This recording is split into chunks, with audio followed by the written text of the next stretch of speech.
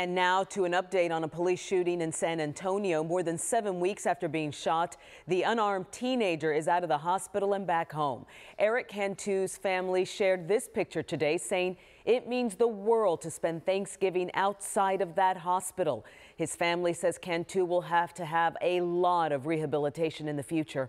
Body camera video shows the 17-year-old eating a hamburger in a McDonald's parking lot when Officer James Brennand approached him.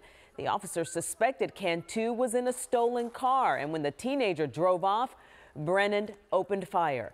Brennand was terminated and charged with aggravated assault by a public servant.